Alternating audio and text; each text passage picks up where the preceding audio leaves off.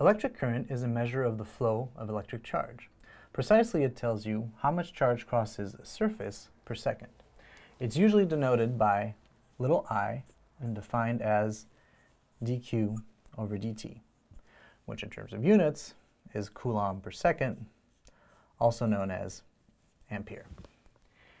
Now, if we have a steady state and the current is constant, then we tend to denote it by uppercase I. And it is then equal to delta Q over delta T. But be careful, this assumes a steady state.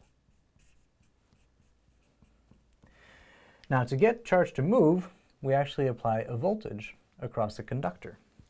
And if you remember, we said that a conductor has a bunch of free charge, as in charges that are free to move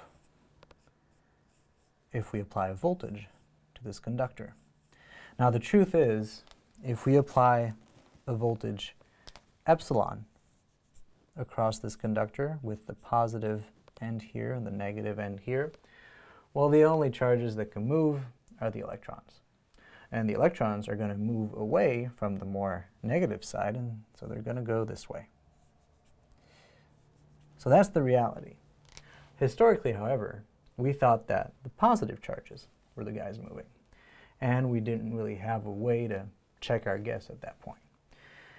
So even though it's not the case, historically, we decide, and it's just a convention that everyone uses, that the current is given by the motion of the positive charge, even though physically it's really because the electrons are moving. But we'll see that that will not have much incidence on the problems that we solve and the problems that we look at in this course.